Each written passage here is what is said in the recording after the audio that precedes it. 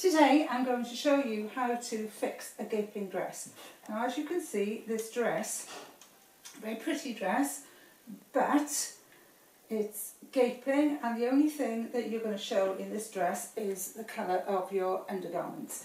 So unlike most people who would probably just put a stitch there, I advise against doing that, because all you'll end up with is a load of gaping fabric here, and then that'll be too tight and the rest of it won't fall properly. So I'll show you, see what happens then? It falls there. So this side is obviously tighter than this side, so I'm going to show you what to do to improve it.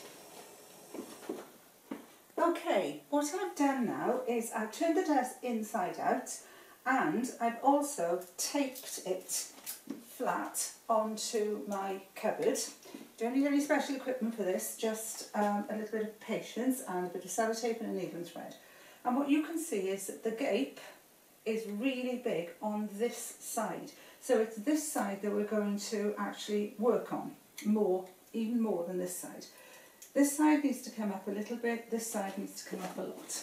So if I come round here, what I'm going to show you is that we need to take this up on this side of the dress a fair bit. Okay, so we're looking to take up at least that much on this side, and on this side possibly a fair bit less, and just about that much. Okay, now you can see almost immediately that there's a huge improvement in the way that that dress falls by taking that up. That needs to be ironed afterwards. So even if you put a stitch there now, it's going to fall properly rather than in a very lopsided way. Okay, so remember, I taped there, I taped there, and I've got my dress there. So we now need to start to take in the top of that. So we're going to do our sewing and our taking in along the shoulder line, remembering that this side is going to be taken in a fair bit more than this side. The wall, and I want to show you the two shoulders now. You can see that this shoulder, right, has got far more taken up than this one, and that's what you need to look for. Now the dress has been taken off the wall, and let's get in a little bit closer, and you'll be able to see that this side is far shorter in the take up than this side. It's because this side was the one with the most gaping. So I'm going to then show you how to adjust it so that, you know, you can't just sew there. It won't be right at all. You need to think about where you're going to sew next. Now before I do any sewing at all, I wanted to show you that I turned the dress back the right way round, and I'm checking that everything crosses in the right place. So here we are, if I can show you, because this is quite patterned, it's not quite that easy to see. There, it's crossing quite nicely now. There's nothing in this dress. The only things I've done is put a couple of pins on the inside. I haven't sewn it yet, but that will come next. Make sure that it's crossing where the zip is. You don't want it crossing over there or over there. Okay, otherwise your bust line is going to look really odd. It should be crossing there, and I taped it back there as well to check that everything was falling far better.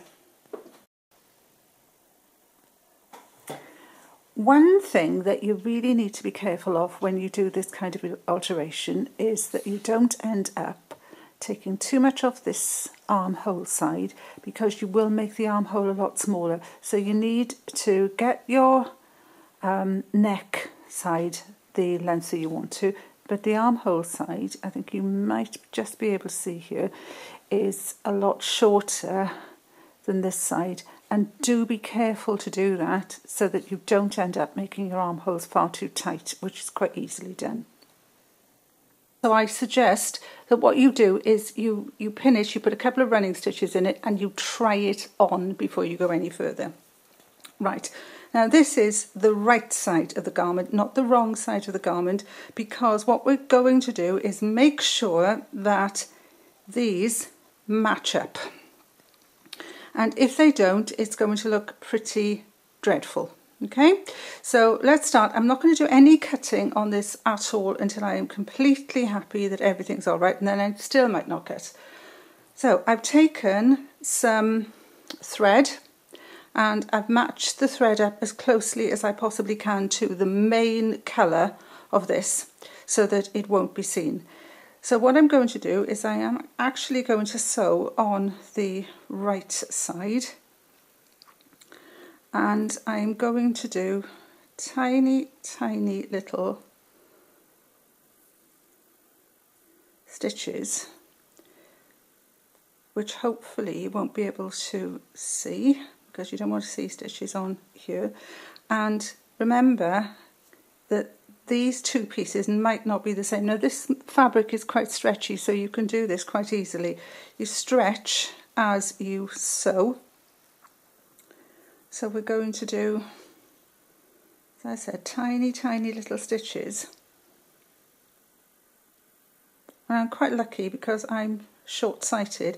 If you're not, I suggest you get yourself some sort of little magnifying glass for sewing. That'll be ever so helpful.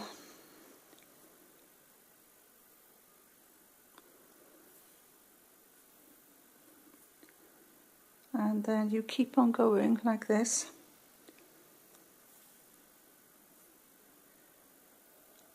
With these tiny stitches. That noise is the train going past. I'm sure if you've seen my videos before, you've heard the train going past. I love it. I just think about all those people going to somewhere nice. As small as you possibly can. There we are, we're doing quite well. Okay, so that this is going to sit quite nicely there. And then if you don't want to cut, I'll show you what to do when we get to the very end. Another train. They tend to pass. Okay, when you get to the end of your sewing, we've lined it up there, we've lined it up there. Now, this is the back. You can see the zip there. Don't be tempted to fold that forward. It won't sit as well on your shoulder. If you're not going to cut, right, I suggest that what you do is you flick it towards the back, and then you can put a couple of stitches along there to hold it back.